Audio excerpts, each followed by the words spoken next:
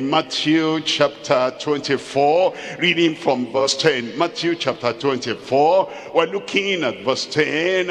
And then shall many be offended, and shall betray one another, and shall hate one another.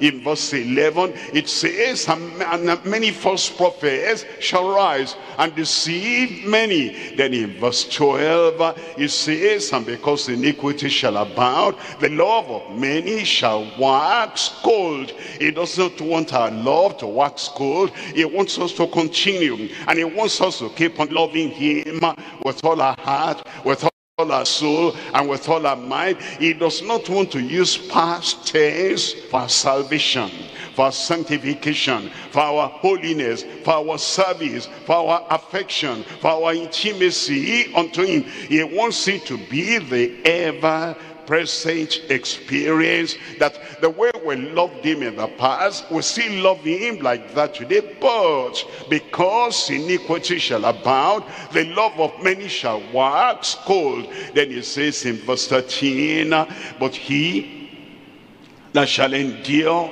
unto the end, the same shall be saved. What a revelation!